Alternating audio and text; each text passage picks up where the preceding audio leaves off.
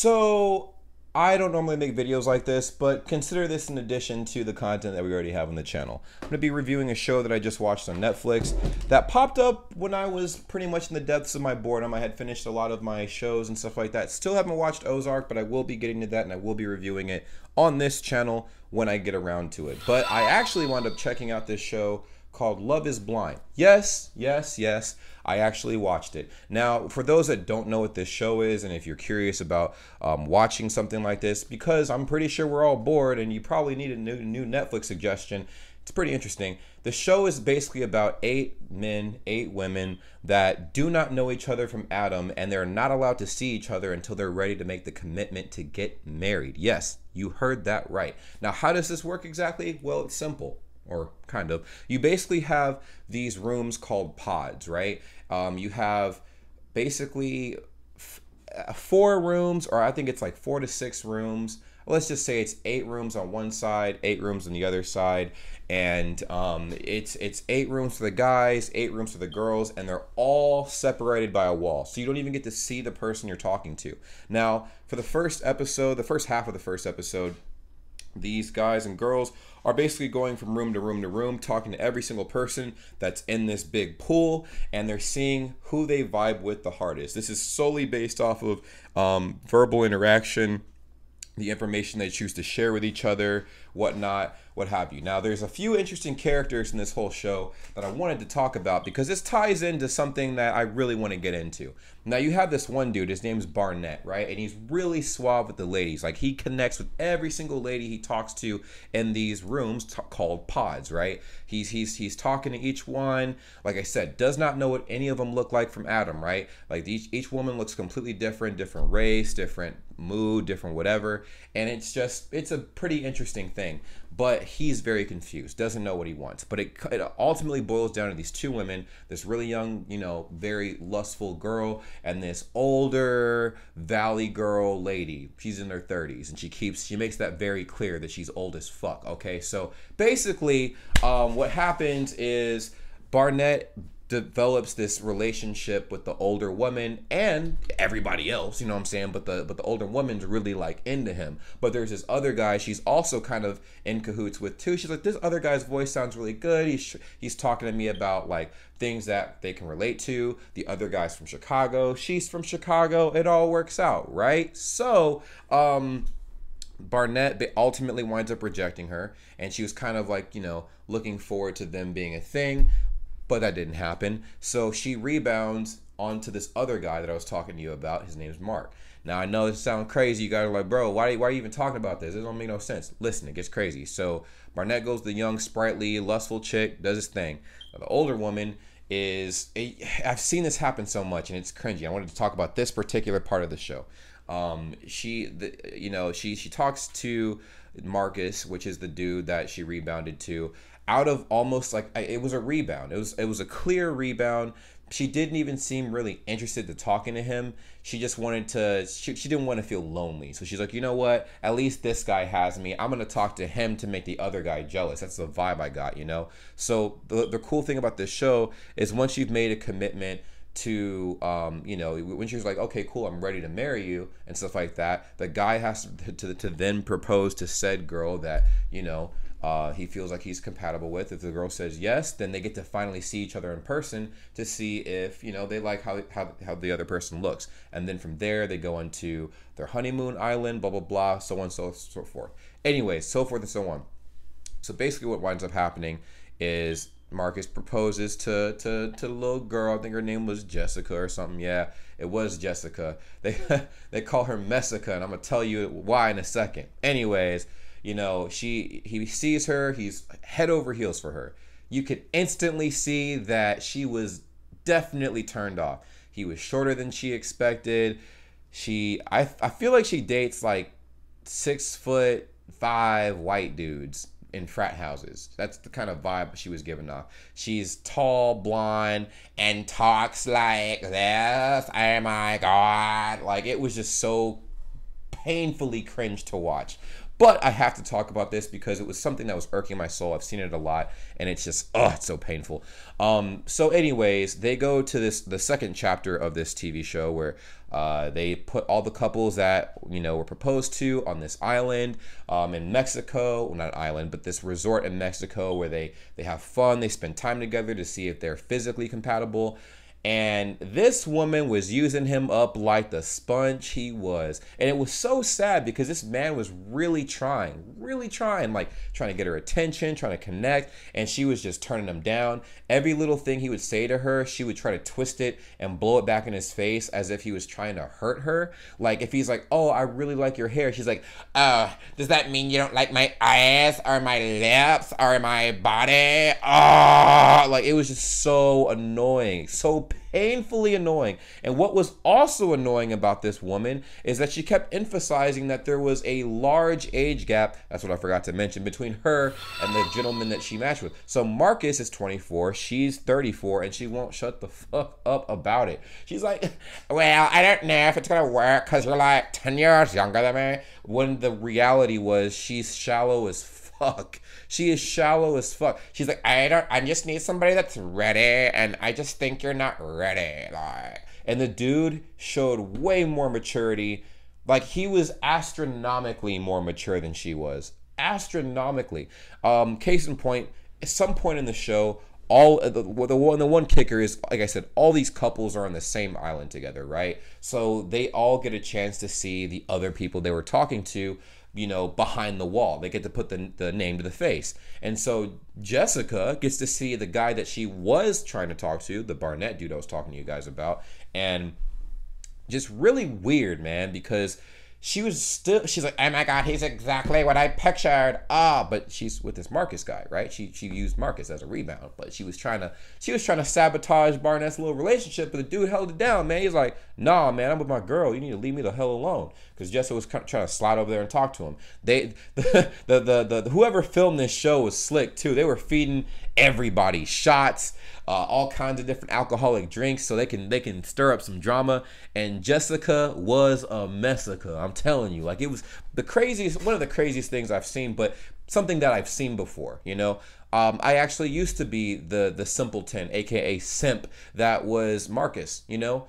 And I think it's just a misdirection of your energy. And that's what ultimately sucked about watching it. She was clearly into a dude that she wasn't with, right? And she was trying to make the relationship, quote unquote, that she was in. She wasn't even trying to make it work. She was just dragging him along. It's like she wanted to milk all of the free stuff up from the show and then leave at the last minute. So it was so cringy. There were points in the show where even like, there's this one point, so she finally gets to see Barnett for the first time, you know, putting the face to the name. And she's like, oh my God, you're such a hottie. Like, you are exactly what I picture. He's like, aren't you with that Mark dude? And it's like, yeah, but, you know, I'm just, like, not physically attracted to him. So it was kind of weird, you know? And I'm like, bro, what the fuck? That's some disrespectful ass shit. Anyways, she goes back to the hotel with this Marcus guy, right? And then they getting, like, they're just joking around back and forth. She's like, and then she's quote unquote so fucking drunk, right? She's not drunk. She's just speaking her mind.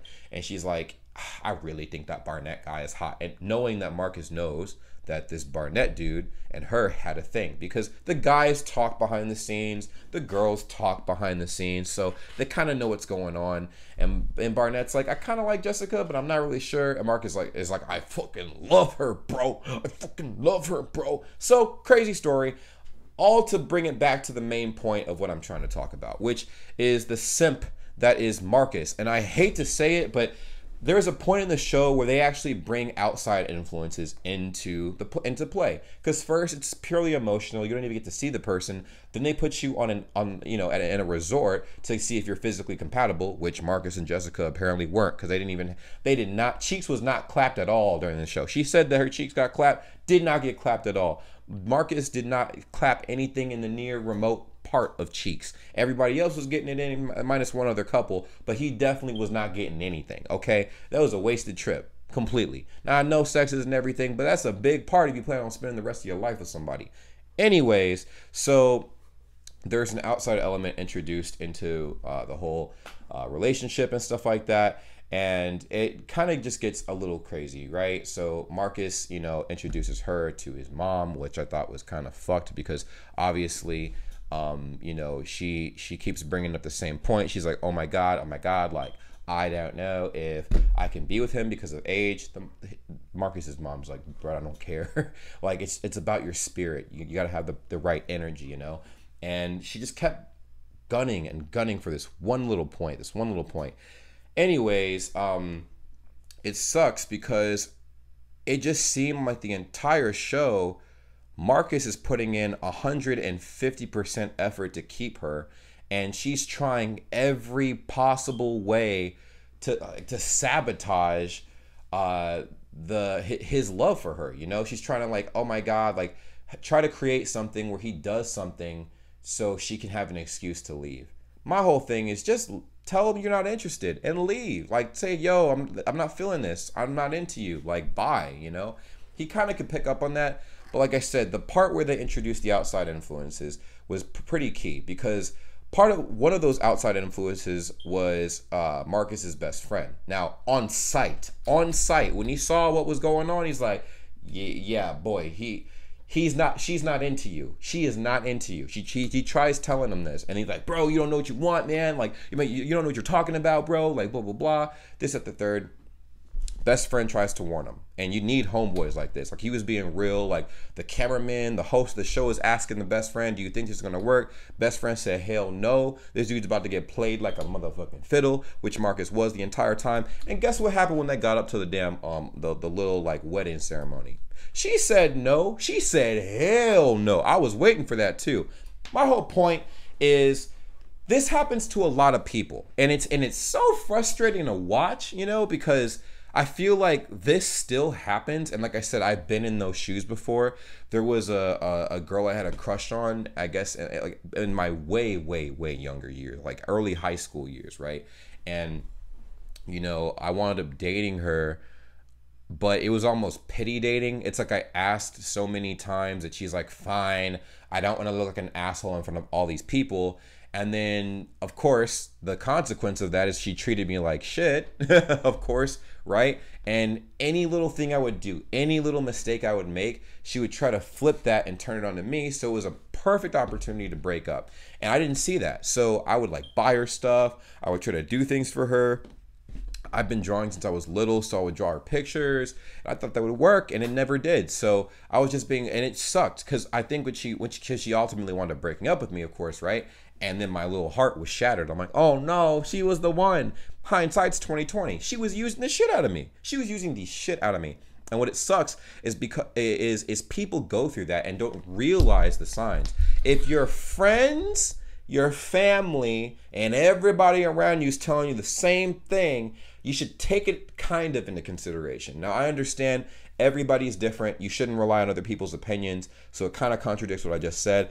But if everybody is saying you're dating a duck, you might be dating a duck. And maybe you're into ducks. Maybe you like being cucked out. That's fine. But it would behoove you to kind of do some deep diving and see if you're with the right person. There are a lot of red flags that people tend to ignore because they tend to be so overwhelmed with physical or sexual attraction. They kind of overlook the merit of a person. Now, Barnett wound up with this oh my God, overly lustful sexual lady or whatever, right? And my big thing, woo, she had a lot of financial issues. She was one of those women that didn't have a job. She never graduated college, or, you know, she never graduated college, and she had a lot of student debt, a lot of credit card debt. She lived with her parents. It was just a hot mess. And she wants to be a stay-at-home wife, right? And she wants to spend up everything. That's her whole MO. That's already an issue right there. So it's just noticing these red flags before you dive nose deep into something like this. Now, there was one successful couple that came out of the show, and that's great.